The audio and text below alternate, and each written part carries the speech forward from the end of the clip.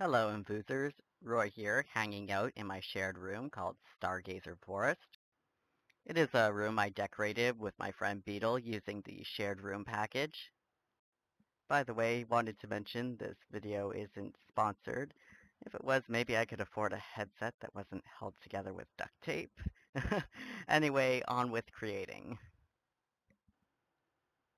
I am starting with a male torso. You can use the default male or female torso, or even use your own body shape like I am doing here. I'm going to start by adding a mesh, and it will just be a simple cube. After selecting my new cube, I'll switch to edit mode, and I'll start to position it so it's relatively sized over the torso. You can press the S key for scale, and then just drag your mouse and keep dragging till it's about the size you want. And I'll move it up a bit so it's over the shoulders a bit more. And I'll just center it a bit more along the y-axis. You can then press S and Y to scale it along the y-axis. And I'll hit R and then X to rotate this back a bit. This is going to be a crop top, so I actually want it to be a little bit shorter on the avatar.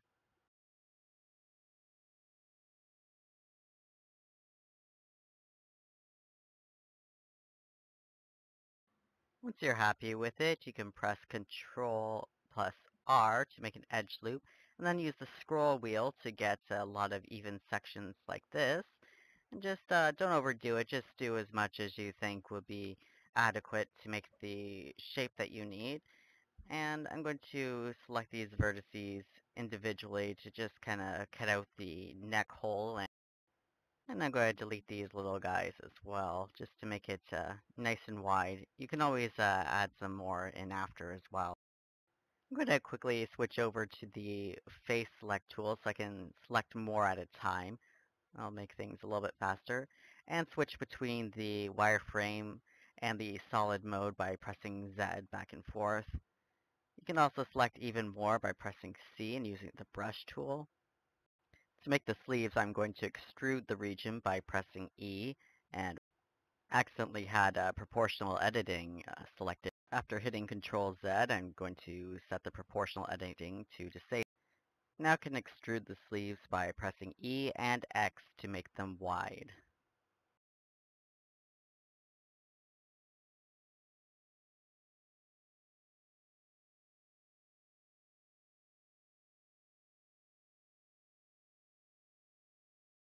I'm just going to rotate the ends of the sleeves and turn them downward. And just pressing R and doing it a little bit by freehand, and using the blue arrow to move it down the Z-axis. I'll just do that for each side. You can actually use a mirror modifier, but I want my shape to be a little bit more organic. I'm going to start working on the shape around the neck hole here, just moving the vertices out so they're not clipping into the body. And this will be, of course, done a little bit at a time. You can also select the vertices here, press F to make a face, and filling in the little area there. And press A to select all. And I went to Mesh, Faces, and then Shade Smooth. And I can see it's no longer so polygonal looking. And I'm going to make a few cuts by pressing Control R and using the scroll wheel. And there we go. And I'm going to delete the stuff out of the bottom here by using the brush tool, which is C, and delete vertices. I'm going to edit the geometry a bit further by merging some vertices. You can do that by selecting two or more. Then you press W and merge at center. And I'm also going to make some cuts here by selecting this one and pressing K. And I'll make a little line here.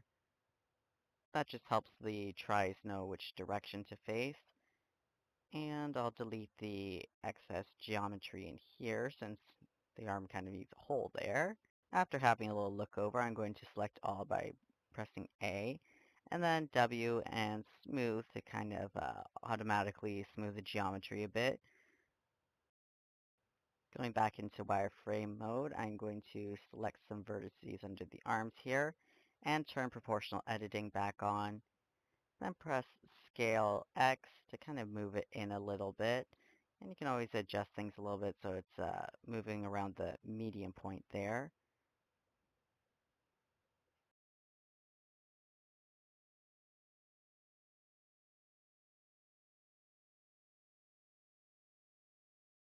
Pressing Alt and the right mouse button lets you select an edge loop.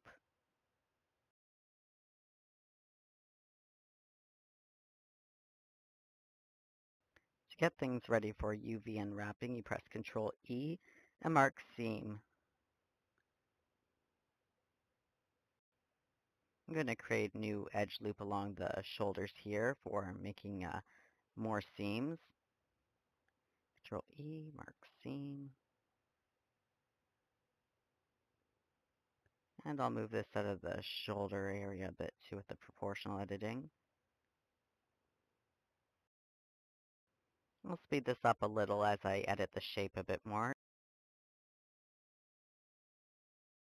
Since this top is going to be layered over the body, it's good to have some space so that the skin doesn't clip through.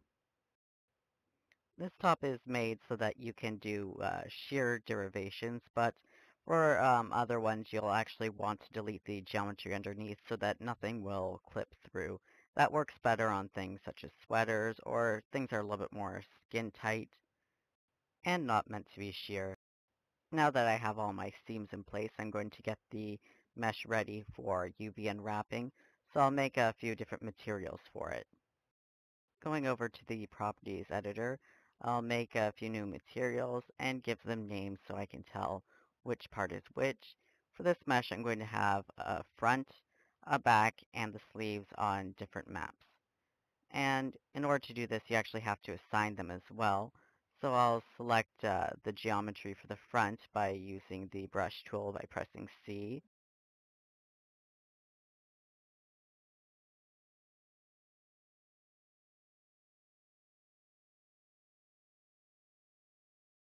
Once all the relevant geometry is selected, you press Assign. And there's a couple different options for unwrapping. First, you press U, then you go to Unwrap. And I'm going to use Project from View to start out with. This can have some errors with the sides. I did notice I accidentally selected part of the back.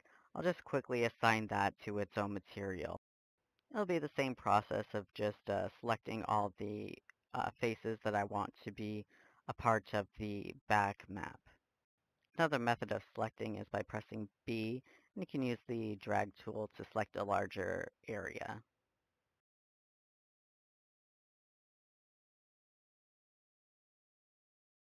And now I can assign that to the back map.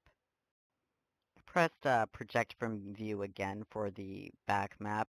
This can have errors like I was saying earlier, since it does seem to be piling up the sides too much. So I'll actually probably change that. But first I'll create and assign the sleeves to their own material.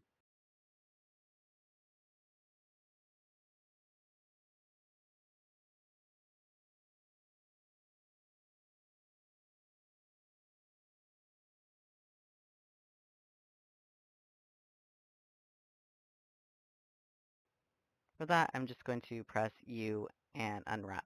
And there's a couple more pieces than I want there to be. So I'm going to remove the upper seam. So I'll select this and just select that part and press Control E, clear seam. And I'll just select the sleeves again. You can actually do that from the material properties, but for some reason I decided to use the brush tool. So once I have these selected again, I'll unwrap it so that I can get the two sleeves separate the way I want to. After giving my mesh another look over, I decided I actually want to add a little bit more geometry to add a few wrinkles along the front. Using the knife tool by pressing K, I decided to cut in a few places where I think the shirt would maybe wrinkle up a bit if it's just kind of floating off the body a bit. And I'm trying to keep the mesh relatively simple, so I don't want to overdo it. Just going to eyeball where I think that some of the wrinkles would lie.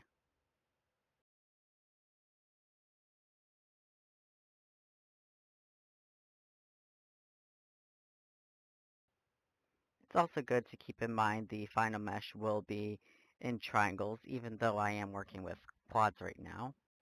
Meshing can be a very time-consuming process, but it's also very rewarding to be able to make whatever you want.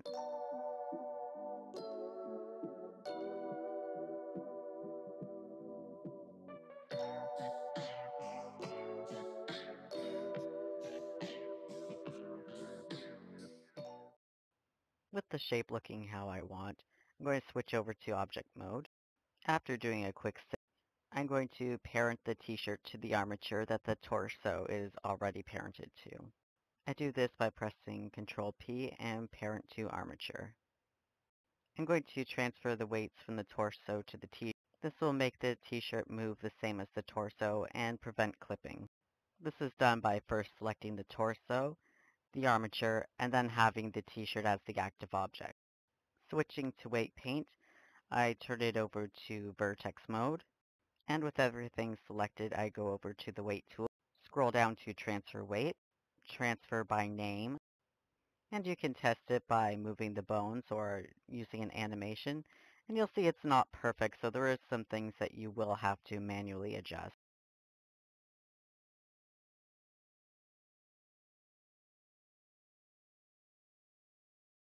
I often like to pose the armature in a few different ways that it would be used in IMVU, usually with the arms down.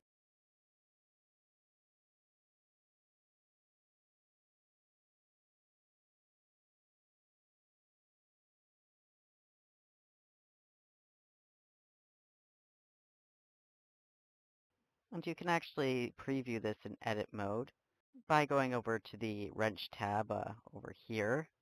And you can go through these options. One will just show you a ghost, and the other one will actually show the full geometry down. I'm going to make a few more loop cuts here just to smooth out the shoulders a bit.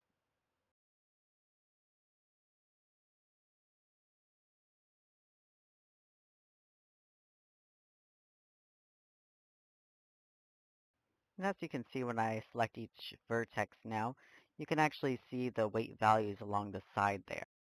This includes all the bones, which is unnecessary, but you can actually shorten up this list. So first I'm going to go back and select everything. On the Tools tab, I'll go down to the Weight tool and press Limit Total. The number here will be how many bones affect each vertex.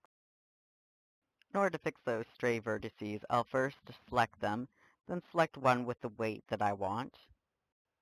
Then I hit Copy so the stray ones take on the weight of the last selected. There are still some areas of clipping due to the geometry of the torso being different than the one of the shirt, so those will have to be manually adjusted. First I'm going to adjust the neck here by extruding this region and shrinking it in just so I can make it a little bit smoother up here.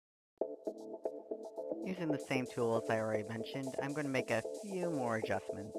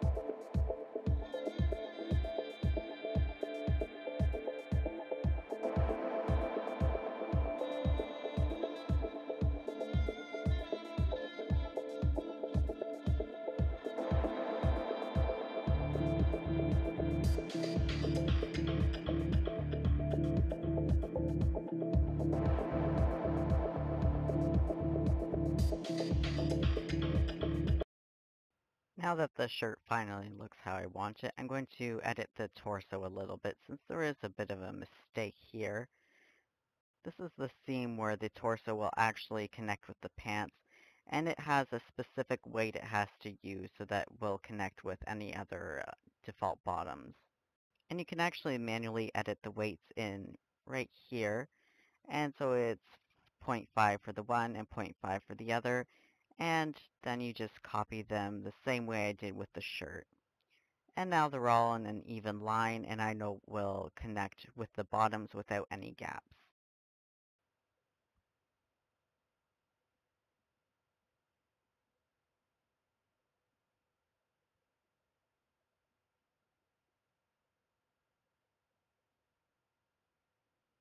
Going back over to the shirt now, I'm going to finish unwrapping it and we'll actually start to make the textures for it. First I'll do a quick save, then I'll go down to image, new image, and make a bit of a light gray here. Give it an appropriate name, and I'll set the aspect ratio to be 512 by 512. Of course, you'll want to scale that down when you actually create your texture for IMVU. And after unwrapping that again, I actually like that a lot better without editing it much. Just going to scooch it up a little bit. And press S and scale it down a little bit, just to give it a bit more of a margin. And I'll repeat that with the back as well. And you can see the former one there. I will change that. You can actually manually adjust the side so you won't get that overlap.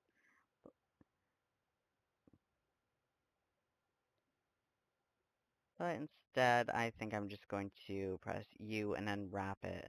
Yes, that actually looks a lot better. Just upside down. Just going to adjust that a little bit with the proportional editing. I'm going to have to scale it down a lot though. And straighten that up a little bit. You can press A to select all, and then R to rotate. If you press 180 degrees, you'll actually have it completely turned over. You can also flip it, but then it would be backwards, so then you'd have to flip it horizontal as well. I'm just going to scale it so it fits within the border a little bit better. And now for the front side. Pretty much the same process again. I'm going to make a new image, and it will have the same aspect ratio and color. And then you unwrap, and that actually turned out pretty good too. I'm just going to adjust it a little bit more so I can make use of all the space in the texture. So that's S to scale, Y to scale it vertically, and G to move it within there, and scale it a little bit along the x-axis. And I'll move that down a little bit, or actually I'll scale it. And that's looking really nice now. Now I'm going to bake a shadow map onto this to create a simple texture. So first I'll go back into object mode, and I'll change the view to rendered so I can actually see what the final product will look like. I already added a light source when I created the torso, and I'll show you how to do that in a moment. First I'm just going to adjust the position of the pose. That's just looking things over a little bit.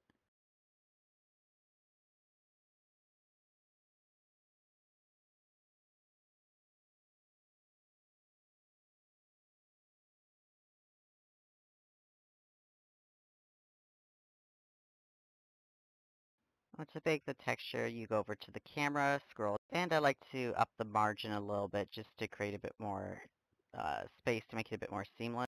I turned the view back to render, and before I decided to actually do the bake, I wanted to add another light source, so I went back into object, add lamp, sun, then I actually rotated it a little bit along the x-axis just to be kind of in the front a bit.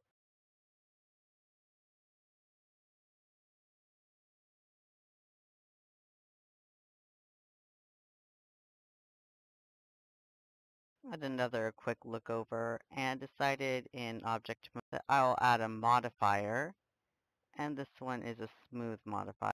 I'll not apply it, but just use it so the baked texture will look a little bit smoother.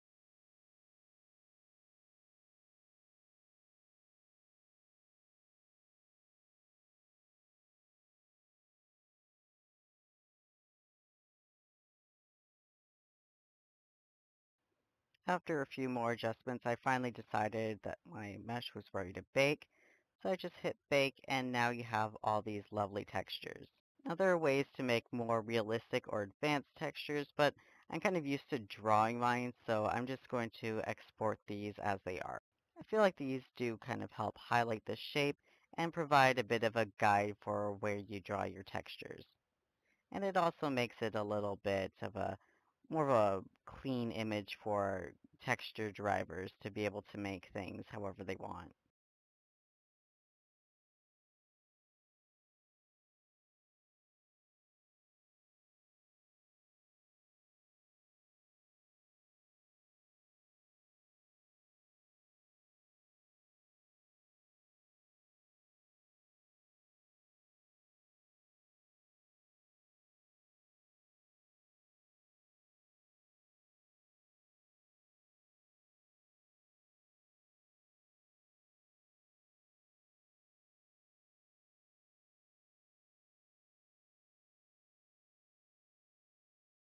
Now that I have my images saved, I'm going to combine the meshes by pressing Ctrl J.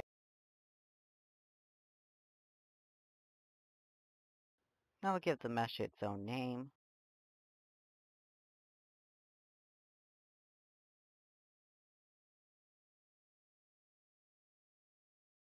Make sure the mesh and the armature are both selected, and export as FBX. Now I want to make sure not to apply the modifiers in the render setting or else that will apply the modifiers such as the smooth one. And I'll just find a new folder for this to export to. And then I can finally actually bring it into IMVU. So I'll go to create mode and then derive new product. And I'm going to go to the empty derivable.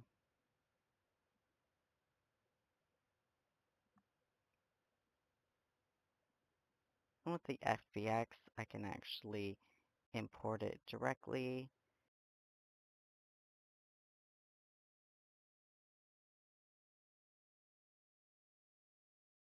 Since this is a shirt, I have to use the number 2 so it will work over the torso. Since I used the old armature, I have to adjust the scale to 0.01.